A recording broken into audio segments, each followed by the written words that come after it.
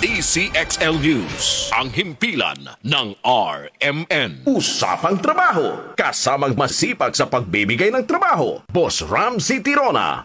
Oras natin, 10:07 at makakapanayam natin ang Learning and OD Admin Junior Manager ng ANR Unlimited MPC. Nasa kabilang linya na. At pag-uusapan natin kung ano yung kanilang mga ginagawa para makapagbigay ng trabaho para sa ating mga kababayan. At nandun din, kasama rin natin ang HR Recruitment ng ANR Unlimited MPC, si Jen Velasquez. Hello guys! Good morning! Good morning! Ayan, paki-ano natin, my dear Mikes. Ayan, hello, hello. Good morning, Dave and Jen. Good morning. Good morning. Yes, how are you guys? How are you? I'm good. And thank you for having us, sir. Okay. Pengi lang ako monitor, my dear, para makita ko yung kausap ko. Okay. So, while we are waiting, tuloy-tuloy lang natin yung kwentuhan, Sir Dave and Ma'am Jen. Sir Dave, can you tell us something about ANR Unlimited MPC? Okay. So, again, thank you for this opportunity. Now, ANR is actually a multi-purpose cooperative. We actually cover yung Luzon, Visayas, and Mindanao. We have a total of 6 offices. So one here actually is in Mandaluyong. We also have an office, a satellite office sa Laguna. And then for Visayas, we have Cebu office. We also have CDO, Cagayan de Oro, Davao, and General Santos. Okay. So ANR stands actually for Alternative Network Resources Unlimited. Ayun. So, background lang siguro para sa mga listeners natin. ANR actually started its operation 2003 pa. So, we are on our 21st year. Wow! This coming April. Matagal na. Actually, I'm looking at your page right now, sir, and mukhang ang dami yung job openings as well. So, you're also servicing one of the biggest chains, not just here in the Philippines, but worldwide. So, mukhang marami na rin nagtitiwalang mga kliyente sa inyo. I agree, sir. So, siguro gusto ko lang bigay yung sample din through numbers. When we started nung taong 2003, we started with 37 na members. So, we call our some will call it employees. Ang tawag naman namin ay mga member owners. So, they're not just a member, but they are co-owner since we are a cooperative. Ayun. That's good to hear. Kasi if I'm not mistaken, ang kooperatiba talaga, pag sinabing cooperatives talaga, they make sure na may dividends din natatanggap din yung mga empleyado by the end of the year. Tama po ba? Agree, sir. So, yun yung magandang konsepto ng isang kooperatiba. So, bilang member ka na ng isang cooperative, but at the end of the year, you'll also be receiving yung dividends. Kumbaga, ito yung kita na paghahati-hatian ng lahat ng members ng kooperatiba. Kaya kailangan talaga magsipag din para mas malaki ang kita, ano? Mismo. Okay. Sir Dave, nandito na rin pala si Ma'am Jen. Hi, Ma'am Jen. How are you?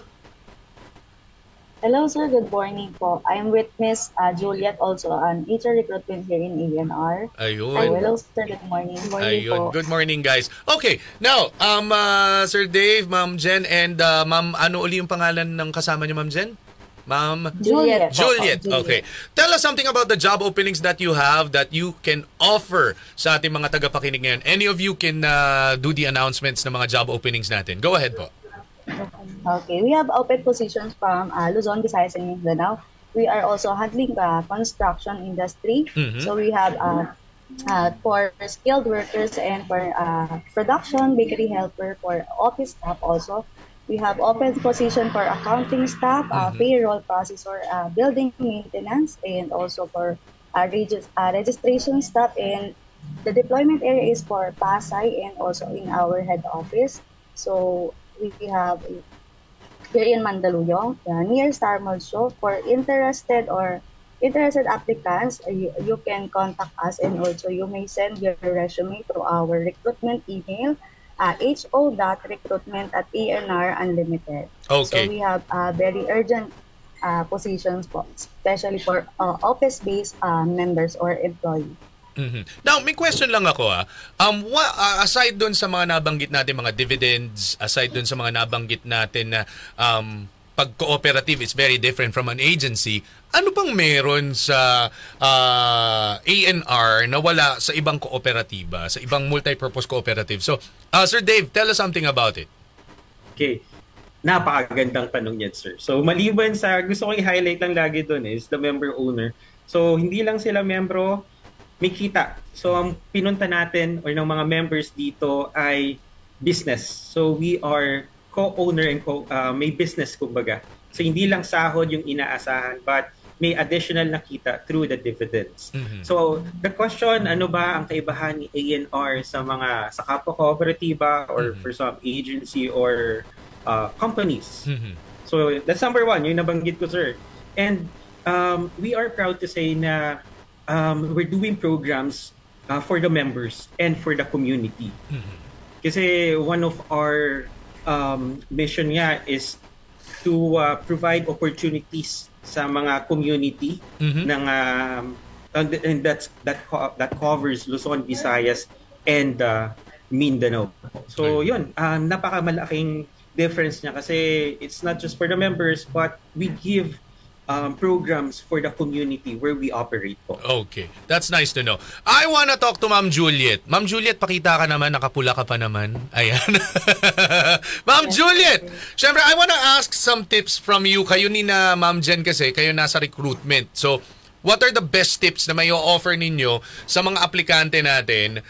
Marami ho kasi mga nagtatanong dyan, bakit hindi ako matanggap sa trabaho? Ano nga bang magandang bigay niyong payo para mas madali sila matanggap? Ma'am Juliet, go.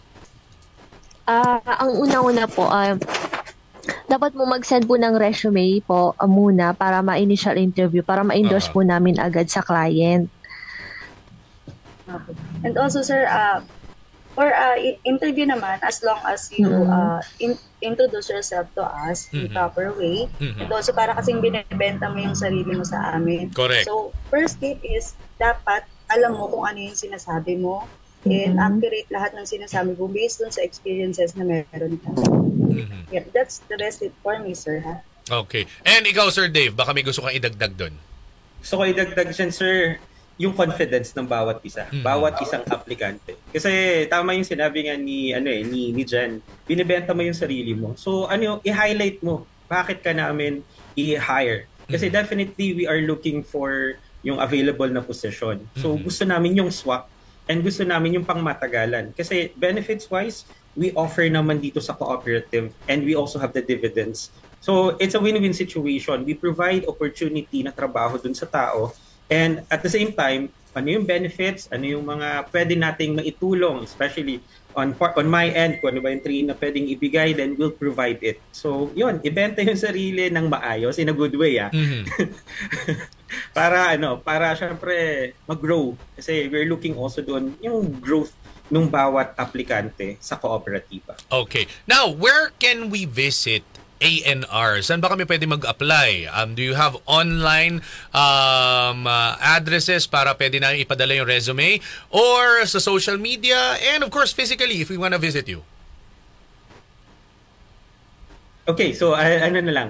So we have actually a new Facebook kasi we're improving yung in terms of technology. They can search us in Facebook ANRU, so Andrew MPC. That's for our Facebook. Now for applicants naman who wants to do walk-in, our office is located dito sa Mandaluyong City. Landmark siguro best is Star Mall. So once they for example, they ride yung MRT, baba lang sila sa Shaw, then walking distance na 3 minutes siguro, they'll be arriving dito na sa office, head office ni ANR. Okay. And baka may mga gusto idagdag ang mga dalawang girls na kasama natin, Ma'am Jen and Ma'am Juliet. Anything you wanna add up? Okay. Take na namin tong moment or opportunity na to na mahikayat yung mga listeners natin if they're available or willing to still looking for a job. So ANR Unlimited is maraming open positions. So if they want to apply or interested to apply, they can contact us dun sa mga social medias namin sa ANR MPC group and also sa email. You can send your resume also sa aming email ho.recruitment@anrunlimited.com. So, yeah, that's for me. Pwede rin po, i-search po kami sa Facebook page po namin sa HR Juliet or kaya sa HR Jen po na Facebook para mag-send po sila ng resume. Thank you. And also, sa aming mga social media account naman po, ang pag sinerch mo yung HR Juliet and HR Jen, meron ANR Unlimited doon sa may background. Okay. And any job fairs na kasali kayo na dapat kayong abangan, Sir Dave? Siguro for our job fair and other programs, they can just check our Facebook para updated tayo. They can like, syempre, like, share, and tama ba? May subscribe ba sa Facebook? Oo, pwede rin, sir. Oo.